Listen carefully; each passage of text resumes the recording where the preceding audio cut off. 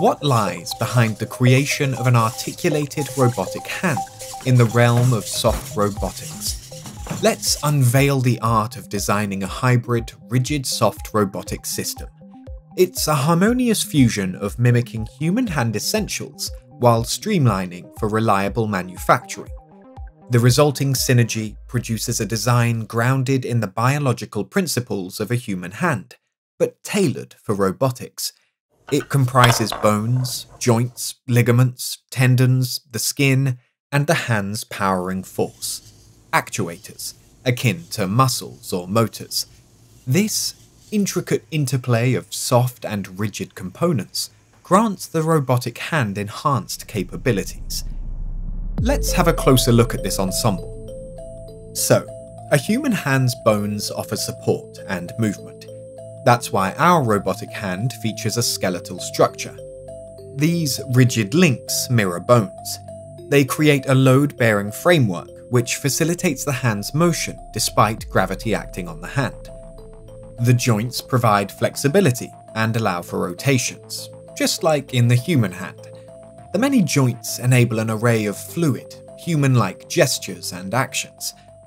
Actuators act as the hand's muscles and cause force.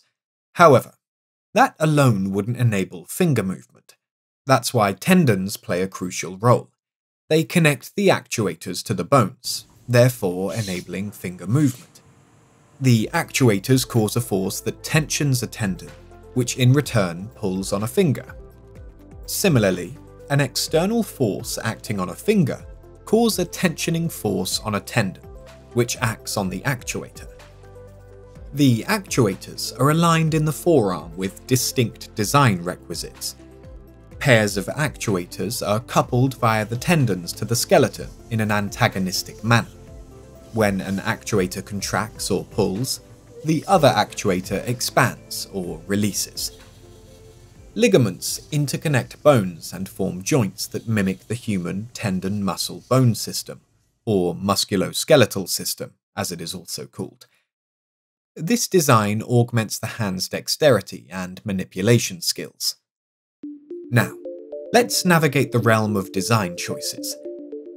We've mentioned that our robotic hand mimics its human counterpart. However, engineers should seek optical technical solutions, not necessarily direct imitations of nature. The key goal is to imitate the functionality, while mimicking the natural system to a certain degree. Crucial decisions await engineers. Degrees of freedom, finger count, and thumb design require careful consideration. Keep in mind, while higher degrees of freedom amplify dexterity, they also increase complexity, cost, and weight. When it comes to grasping motions, we want to pay attention to Kutkowski's and Fakes' grasp taxonomy. They guide the robotic hand design. The categorizations are derived from human hand interactions with tools and objects. It serves as a standard to create more biometric designs for effective human-like interactions with objects. According to Fakes' taxonomy, grasps can be categorized into a range of precision to power grasps, with intermediate grasp types combining precision and power. Notice that the thumb replicates the precision of the human thumb's opposable motion.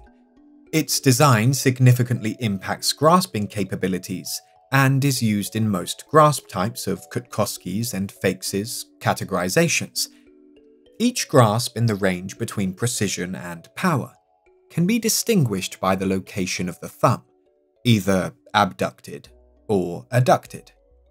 The categorization shows that a simple two-fingered gripper without a thumb isn't enough to replicate the dexterity of a human hand.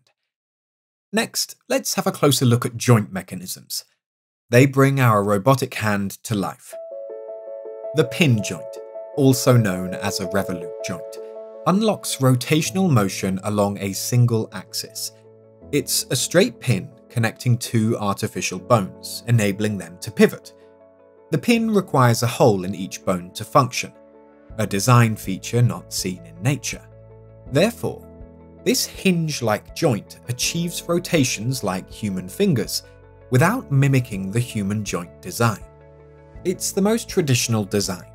Its simplicity makes it a staple in robotic hands, with a defined axis for straightforward kinematic modeling and simulation. However, this design lacks the ability to program compliance without introducing a large motion inaccuracy. When overloaded, this joint will break instead of dislocating. Fabrication methods for a pin joint vary from traditional machining to 3D printing. For small batches, the bones too are typically 3D printed. For larger batches, they are injection molded. The pins, however, require higher strength. That limits the material choice to metals, which must be machined. Reducing friction is key, which is achieved through smart material choices, post-processing, or precise bearings. This is a flexure joint. It is the most elastic choice for a joint design. It utilizes flexible materials to achieve controlled motion, free from any sliding parts. This deformable joint offers smooth articulation, but tends to lack accuracy if external forces are applied to a finger. A careful flexure design can minimize deflections in unactuated directions of a joint, which in return improves accuracy. You'll notice the elastic wiggling or back and forth swinging is like an elastic pendulum, returning the fingers to their positions when unloaded. Actuators combat this force when flexing the finger. Yet, the flexure joint can also extend fingers. This potentially reduces the need for antagonistic tendons and actuators. Now, this is the synovial joint. It's inspired by our body's own design. Its multi-axial freedom grants a broad range of motion, and the rolling surfaces between two bones facilitate these fluid movements. Further, the joint dislocates instead of breaking under large loads. The stretchy joint capsule holds the bones together. To minimize fracture, the capsule can be filled with lubricant. To achieve material harmony, different but compatible properties are combined through advanced manufacturing techniques. This one is the rolling contact joint. It rolls two bones against each other, much like the synovial joint. To reduce friction and enable broad motion, ligaments, like strings, crosswise attach the bones. Manufacturing these types of joints involves 3D printing the bones and using strings as ligaments. That's because we want to utilize flexible materials for impact compliance.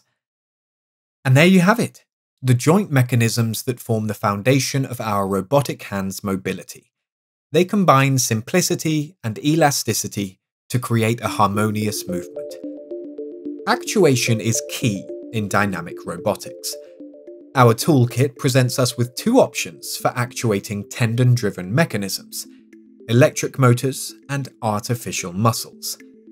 Electromagnetic motors, notably servo motors, can drive tendons by rolling the tendons up on spools.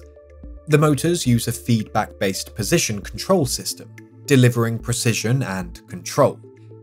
In smaller scale applications, like our robotic hand, servo motors based on permanent magnet DC motors offer a compact solution that is commercially available.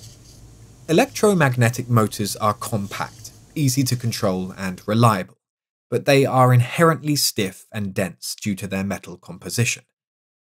Artificial muscles are on the rise, and might eventually replace electromagnetic motors in several application fields. The field of soft robotics is particularly focused on the design of artificial muscles like fluid elastomer or electrohydraulic actuators. Fluid elastomer actuators are inflated by either gas or liquid that comes from a pump, or a combination of valve and pump. Electrohydraulic actuators use electrostatic forces to zip opposing electrodes together and thereby displace liquid. High voltage power supplies control the charges on the electrodes to control the actuator motion. There is a range of other actuator principles that can contract similar to a muscle. The selection of the appropriate actuator to power a robotic hand should be determined by factors such as its availability, ease of integration, and suitability for rapid prototyping. Our goal in this course is to construct a tendon-driven robot hand with each phalange of the hand connected to accessible actuators through tendons. This integration ensures motion range and torque, while some joints may couple to reduce actuators. Now, let's explore the outer layer, the skin. The skin is like a protective shield.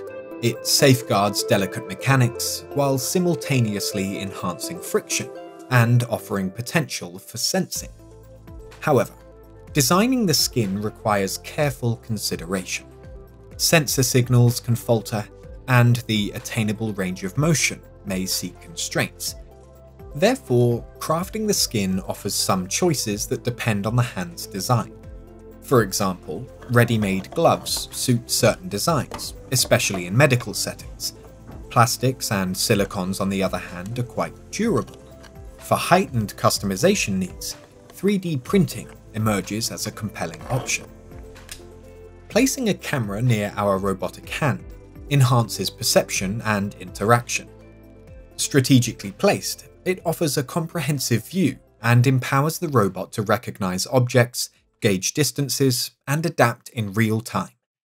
Sensors elevate our hands' capabilities. For example, joint sensors measure precise finger angles and positions. Delicate tactile sensors inhabit the fingertips. They allow the robot to perceive and react to object contact and varying pressure levels.